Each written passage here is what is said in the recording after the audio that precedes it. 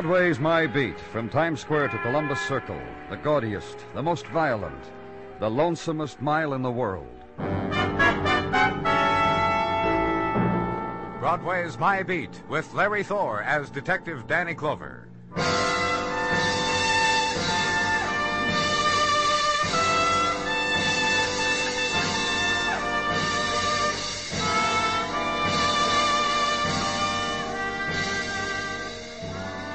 The soft fall of June, and Broadway's heart beats fast. The girls press gently against currents of summer wind and wear the glimmer of morning sun on their hair, and their lips scarlet, moist. On their shoulders, golden dance of light, and their perfume is of summer fields, which mixes well with Broadway's own exotic odors, sear of electricity, wash and cool and scent of air-conditioned air, steam mist drifting from manhole covers. And Broadway follows close on the heels of summer morning, turns a corner, punches the time clock, darkens the day. Time of the transients, their place of sleep, Duane Hotel for transients. Side street just off Broadway, rooms $1.50 up, weekly rates also. Place of desk gouged with the transient's mark, place of dust on mirrors on which names and numbers have been scrawled. Place of a room where a man lies wounded, dying across in a door bed, and where Detective Dennison was, and I was. Nothing, Danny. No baggage, suitcase, briefcase, cardboard box, nothing. Not even shaving things or a toothbrush in the bathroom. Uh-huh. A thing, huh, Danny? Well-dressed man. Expensively dressed. Silk shirt. Cheap hotel. Stabbed in the back with a grimy knife. You talked to the clerk, Dennison? Yeah. He said what? He said this man came in last night around 1. He said this man registered as Charlie Brown, a name which conjured up old memories for the clerk and made him request payment in advance, which this man paid. 1 day's worth, which is what the clerk said. He was alone? Uh-huh. Clerk said he was alone. As to visitors, clerk got drowsy around 2. Can't see with his eyes closed. Yeah. I found this in his wallet. Let me touch, too, huh? Must be $500 in easy dimensions. Feel real nice, don't they? Dennison, Yeah. Robbery's out, huh? It looks that way. Found this in his wallet, too. A business card. Lane Incorporated. Gadgets, mechanical funnies. George Lane, owner. George Lane matches his driver's license. A man makes mechanical funnies. Carries 5 C's pocket change. Look at it one way. There's no percentage in it. Look at it another way. You call the ambulance, Dennison? Clerk said he'd do it for me. Clerk said it'd be a real pleasure. So I let him. He did. And it happened then, the siren. The trailing in of the one-noted song, the shrill tone that shatters a city's traffic and lets through a self-propelled white enameled box designed to carry newly stabbed people as comfortably as possible. And the man near death becomes suddenly an object of respect. So stand by solemnly while he's lifted up and carried away. Instructions to Dennison, then, and leave. Legwork and the offices of Lanes Incorporated. Show the badge and be nodded to a chair by a young woman who tiptoes, and a few minutes later be tiptoed into an office in limed oak, and photographs of lawn sprinklers that turn themselves off, kittens that turn themselves on, and life-size baby dolls that say mama, and smoke. Be permitted a minute of amazement, and a door opens, and your back is slapped. No gadget, but a man. And how are you? My name's Harry Webster. Well, fine. I'm... Danny Clover. You gave your name to Miss Senka, remember? And Miss Senka gave it to me. How are you, Danny? What's your position here, Mr. Webster? You asked to see the fellow in charge, didn't you? I'm the fellow in charge. Well, that is while George Lane is away, huh? As soon as he comes in, I take off my suit coat, and I'm a foreman. Mr. Lane's had an accident. Accident? No, that's the wrong word. He was stabbed. He was found in a cheap hotel with a knife. The Lane that owns this place is George Lane, Mr. Clover. Quite a wealthy man, a man who doesn't stint on anything his heart desires, so you see that. Anyhow, we want you to go to Police Emergency Hospital and make identification for us. You just stick around. Mr. Lane will be in. You boys have got the wrong man. Well, let's just go on the assumption we haven't. Well, if we do that, I don't know what to say. Nothing comes. I'll help you. Who would want to stab him? Stab George? I know who'd admire him, everybody. I know who'd respect him, everybody. And everyone would have a good word for him, but stab him? Stab him? When was the last time you saw him? Last night. Oh?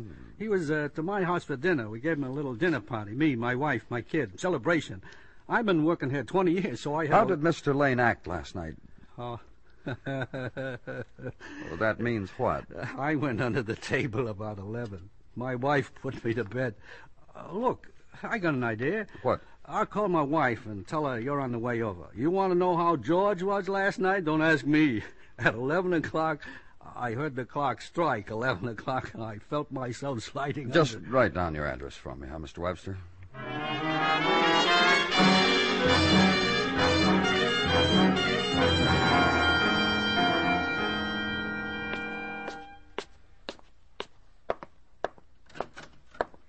You're Mr. Clover? Yes. Well, I've been waiting for your step ever since Harry called. Just minutes ago, a man walked through the hall, and I opened the door and asked him if it was you, and he just grinned and winked. I was very embarrassed. May we go inside, Mrs. Webster? Oh, yes. Please come inside. Dear, I tried to straighten up the place in the short time since Harry called, and myself, too. Harry should have had sense enough to ask you to wait around just a little while, so It doesn't matter, Mrs. Webster. Oh, no, I don't suppose it does it? George hurt and wounded, dying like some lonely animal. Mrs. Webster... Now, don't you play games with me, do you hear? No games. Because Harry told me all about it on the phone, and I'll match what you said to Harry and what you say to me and what Harry said, because he told Mrs. me... Webster... And Harry doesn't lie. He never fibs. Now, that's one thing you can say about my husband, Harry. You through, Mrs. Webster? Well, I'm upset. I tell you that so you know. I'm just terribly, terribly upset. Because of what's happened to Lane? But George is dying, isn't he? We don't know yet. We're doing all we... And all you can do or want to do or dream of doing for George Lane won't be enough. Oh? Yes. Oh, George is an attractive man and strong. A wonderful man. A man with a sense of humor, too. So funny. So very funny.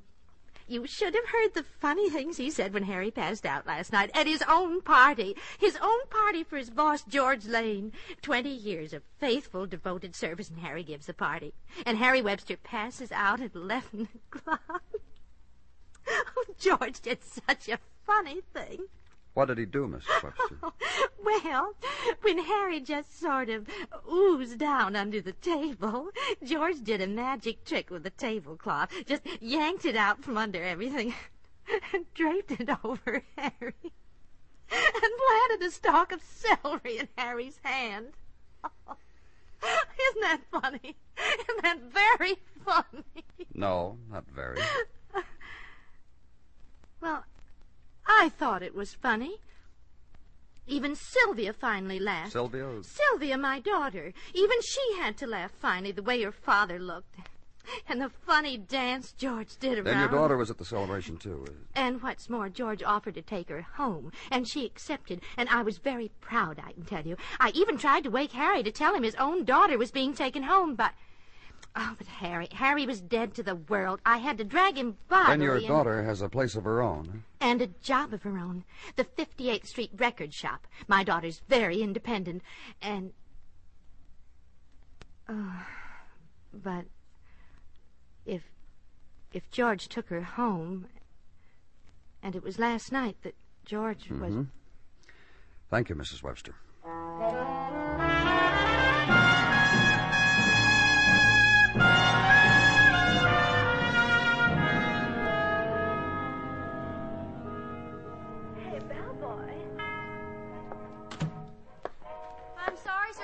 You're not taking that briefcase into the listening booth with you and all those records.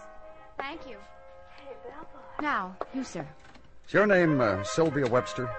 That's right. I'm Miss Webster. Oh, I'm Danny Clover, police. That's all right. I'd like to ask you a few questions, Miss Webster. That's all right, too. Earlier this morning, George Lane was found with a knife in his back. Just a minute. Now, you were saying that George Lane was found stabbed, and you want to ask me some questions. Isn't that right? Did you stab him? That'd be foolish, wouldn't it? Stab a man, get yourself in a mess. Just when Mr. Sussman gave me a raise last week? May I ask how old you are, Miss Webster? 20. I look older, don't I? I've suffered. All the books I read, girls 20 years old suffer. So, like them, it's been a constant battle to keep my face from wrinkling. Why don't you live with your parents? In the books, Mr. Clover, the books, all girls 20 years old rebel. They go off and live by themselves. Their mothers weep, daddies fold their arms and look off into space and think, what kind of ingrate have I reared? A 20-year-old girl who wants to live alone. Mr. Lane took you home last night, didn't he? I was flattered. Did you find him attractive, Miss Webster? I can only assume, Mr. Clover, that since you asked the question under these circumstances, you've only seen the old boy when he'd been stabbed. You ought to see him without a knife in him. Was there anything... Mr. Lane took me home, handed me up the stoop, held a lighted match near my purse while I located my key, opened the door for me, and made a wish. And? It didn't come true. I closed the door in back of me and left him to face the bitter night alone. Mind if I ask you a question? Go ahead. Is Mr. Lane dead? No. Would you like to see him? I'd love to. But Mr. Sussman left me in charge for the entire day. Think of it. My first day in charge. What an opportunity for a 20-year-old. Just tell him hello, huh? Thanks.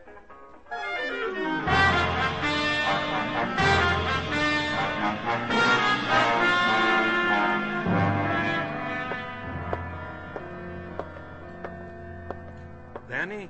Dr. Sinsky? How is... I took a moment outside Mr. Lane's room, Danny, to grab a smoke. I didn't wish to... Didn't wish to what, Dr. Sinsky? To intrude on the grief of his visitors. I did everything I know, Danny, but... Visitors who... Mr. and Mrs. Harry Webster. They told the desk they were old friends. Mr. Webster said you had Let's wished... go in now.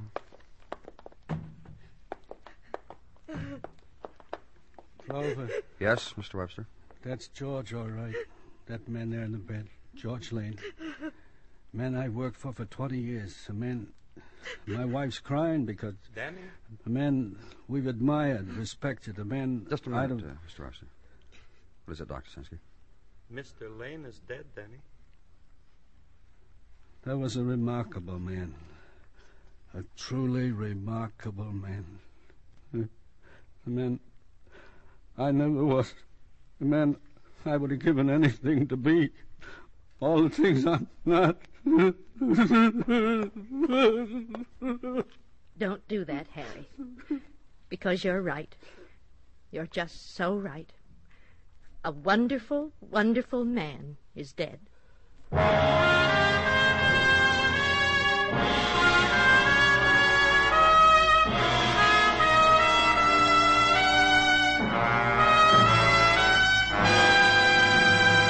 You are listening to Broadway's My Beat, written by Morton Fine and David Friedkin, and starring Larry Thor as Detective Danny Clover. Tomorrow night, where you will be expecting your date with Dick Powell as Richard Diamond Private Detective, listen for a special program starring Dick Powell and Amos and Andy. Hear the dramatic feature titled The Iron Mortar, describing 4 generations of progress in the drug field. This Sunday night on most of these same CBS radio stations.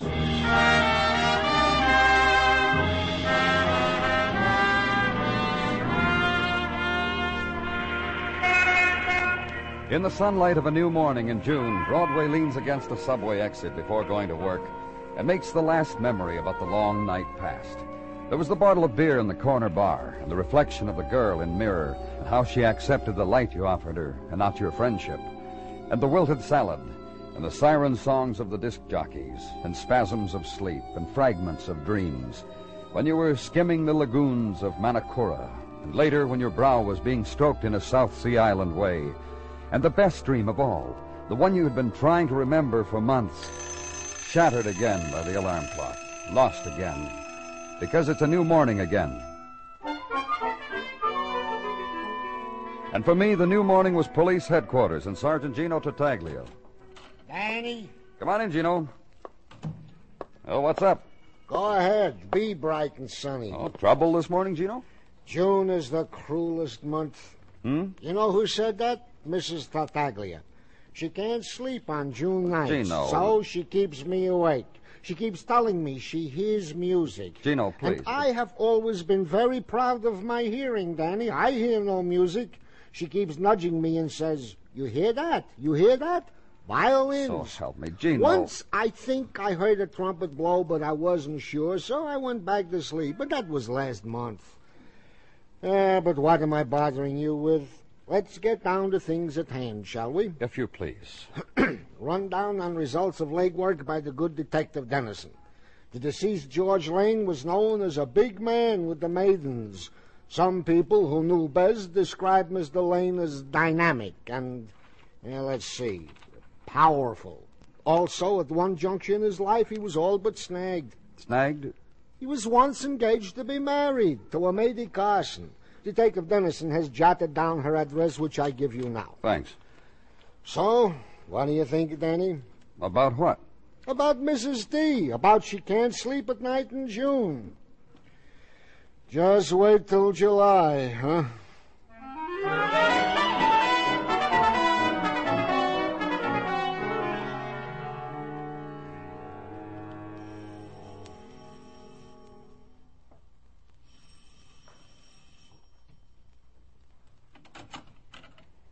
Yes? Miss Carson, Mady Carson? That's right. I'm from the police. You people must be very thorough. I didn't realize. That's right, Miss Carson. And you found a wounded man who then died, and because of that you scraped through files and things, and you discovered I was once to marry that man. Mady Carson and with George Lane. That's right. Well, then do come in. Somewhere in all that mess of magazines and newspapers, there must be a place to sit. Thanks. You know why the mess? Well, Miss Carson... In all those magazines, all of them, there are ads for relief organizations who have children on the market for adoption. Look, And I've been shopping, browsing, so to speak, and I discover French children are very polite and still, and little Italian boys are nice, too, as are the Greek children and the Polish. I tell you, What? So many to choose from, it's very difficult for a girl to make up her mind. That's how Lane's death hits you, Miss Carson? Oh, no. When it hit me like that was when George Lane would not marry with me. Why not? Why not? Why not? Why not? You know anything about George? Other than he's dead, of course? A few things. You know he was a powerhouse? A veritable powerhouse. A sweeper of girls off their old patterns. A challenge to men. All things his opponent. Men, women, things. And George always won. And to the losers, the spoils. What are you talking about?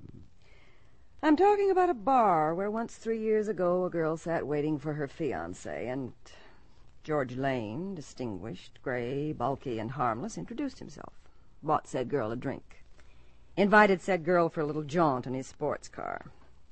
Said girl, me. Finis, the end. Then he wanted to marry you. I wanted. And I talked it over with my fiancé, and he said how could he compete with a man like George? Why, once at Coney we were all together, the three of us, and... And what? Well, simply that George out-pitched, out-hammered, out-coastered, out-photographed my fiancé. So, fiancé said, go marry the man, and I said, please, George. And George humored me, bought the license, tore it up a week later. And so... Go on. So I went back to my boyfriend and said, Paul, forgive, forgive, forgive. Paul didn't. I can't imagine why. Paul Tyson. He has a home and everything on 23rd Street. Home and everything. I've been watching. One more question. You killed George Lane? No. Look, you get around. You ever run across a nice orphan in the market for a mom? You tell him about me, I'm nice.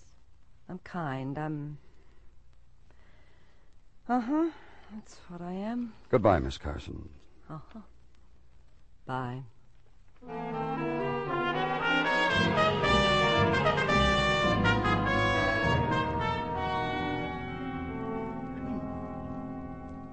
I've got no regrets, Mr. Clover. Nice wife, nice kids, nice view here from the office window. You notice the view? Yes, I did, Mr. Tyson. Now, if you'll... Sure. I would have married Mady. Before George Lane came along, that is. A matter of pride after that. What do you mean? She threw me over for him. Then Lane whirled her around a few times and pointed her back to me. Pride. I told her to go away. You want to tell me about George Lane? A very strong man. A very great hand wrestler. After what he did to me in front of Mady, I went out and married a woman taller than I am, and all my children are small for their age. There's a very psychological novel in there someplace. Did you kill George Lane? He scared me to death. That's a motive, isn't it? No, I didn't kill him. And you mean what you said, Mr. Tyson, about no regrets? Why do you ask? Well, maybe just clutching a straw now that you're married, a nostalgia for Mady, and the reason you didn't marry her, motive. Nothing like that, Mr. Clover. Nothing's left of what I once felt for Mady. When she came back from George Lane, she wasn't Mady anymore. Oh? She was suddenly a sad woman, no more spirit. She even started to wear gray dresses with high linen collars. Tough about her. Didn't matter to me. I've got a wife and all the kids I want, and I'm very happy. I'm too happy to murder anybody, Mr. Clover. Know what I mean?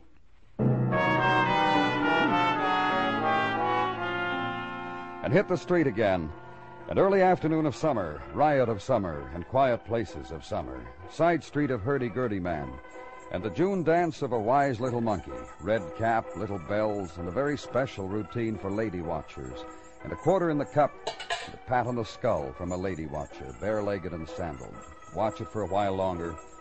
Walk away from it, toward river. And consider a crisscross of lives. George Lane's with Mady Carson. George Lane's with Paul Tyson. George Lane's with Mr. and Mrs. Harry Webster, and with their daughter. George Lane, murdered man, who made small dyings for people he touched. The summer river for a while, then back to it, because there's nowhere else. The job, headquarters. In your office, a woman waiting for you. Hello, Mrs. Webster. You wanted to see me about something? Yes. About my husband. About Harry. What about him? About Harry and George. Well... They'd known each other a long time. 20 years. Go on. From the time I had my daughter Sylvia. All the time she was growing up. Well, Mrs. Webster... Please. All right. When Sylvia was a child, George Lane was a better father to her, actually, than Harry ever was. What are you getting at, Mrs. Webster? Please. George brought her things Harry never dreamed a little girl would love. He read to her, played with her, brought a look to the child's face Harry had never seen and could never understand why. You're trying to tell me... And with me, George danced well and laughed well and made up naughty little sayings and then... Then what? Sylvia's grown up now, and George noticed it. By the way he offered to take her home the other night, and... What I've come to tell you, Mr. Clover. What? I think my husband, Harry, killed George Lane. If he did, he should suffer for it. Isn't that right? Doesn't an evil deed deserve... Where's your husband now? With my daughter. Her apartment on West 12th. That's all, Mrs. Webster. Now, you won't tell him that I don't care. Tell him if you want.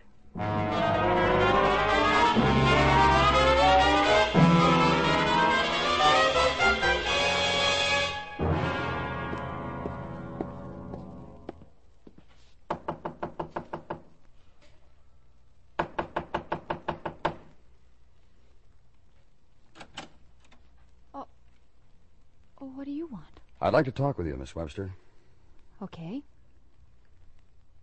Well? Can we go inside? I'm a busy little girl tonight. I've got company. Your father won't mind. Oh, you know he's here, huh? Okay, come on in. Pop? Hi there, Clover. Good evening, Mr. Webster. We went gambling, Mr. Clover. Just a little father-daughter gin game. Loser runs down to the corner and buys a quart of ice cream. Grab a chair. We'll make it three-handed. Mr. Clover says he came here to talk. Oh, that's fine. To me, Pop. Oh, like that, huh? It's like what, Mr. Clover? I'd better go. That's all right, Mr. Webster. Stay. I want to talk to both of you. Hey, now, you son. Your wife thinks you might have killed George Lane.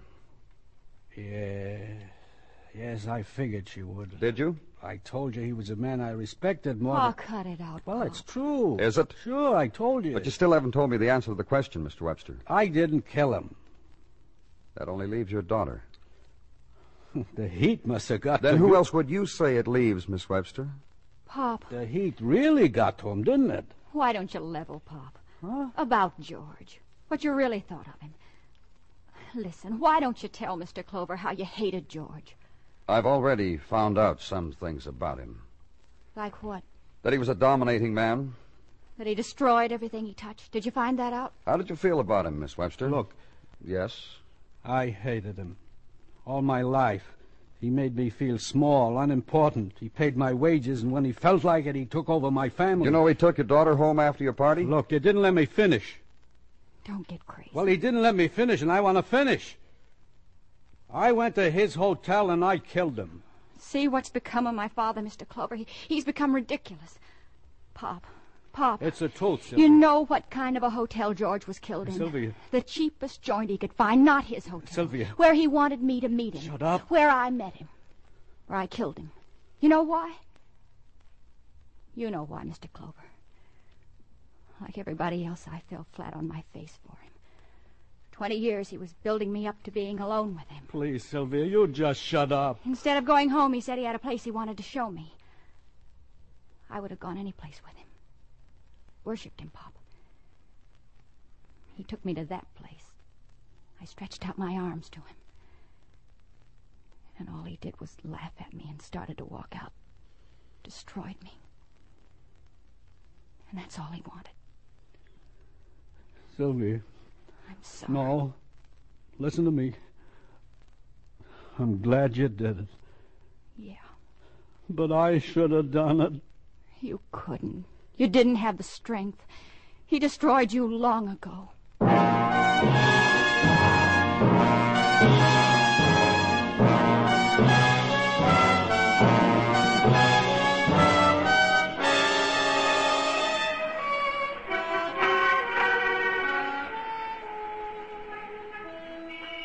It's the journey to the end of all the other streets in the world, Broadway. You turn a corner and you're there. Walk it slowly. Lean your heart against it. Shop for the kicks, the bargains, the heartbreak, until all explodes in your face. It's Broadway, the gaudiest, the most violent, the lonesomest mile in the world. Broadway, my beat.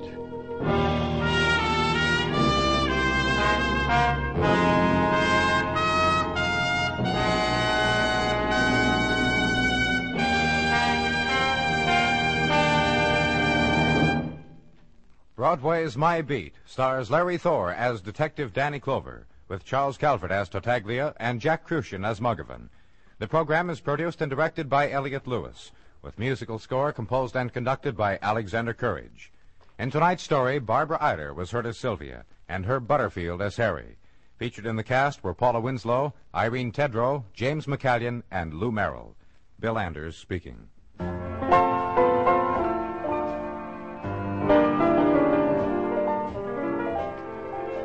This coming Monday night, where CBS Radio has been bringing you its production of Suspense, listen for the new mystery series called Crime Classics. This Monday on Crime Classics, you will hear a report on the crime of Bathsheba Spooner, the complete story of the first woman tried for murder in the United States. Crime Classics premiere performance this Monday on most of these same CBS radio stations. And remember, for thrilling dramas of escape, listen Sunday nights to the CBS Radio Network.